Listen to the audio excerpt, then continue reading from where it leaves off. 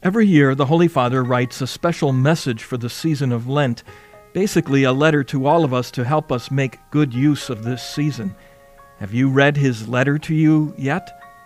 Hello, I'm Father James Kubicki of the Apostleship of Prayer, the Pope's worldwide prayer network, and just in case you haven't read his message, I'd like to share with you a few excerpts, and it's no surprise that for his theme this Jubilee Year of Mercy, Pope Francis wrote about mercy.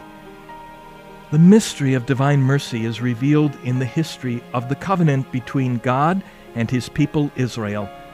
God shows himself ever rich in mercy, ever ready to treat his people with deep tenderness and compassion, especially at those tragic moments when infidelity ruptures the bond of the covenant, which then needs to be ratified more firmly in justice and truth.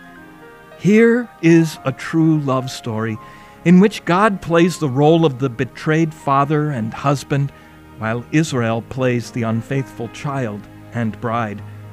This love story culminates in the incarnation of God's Son.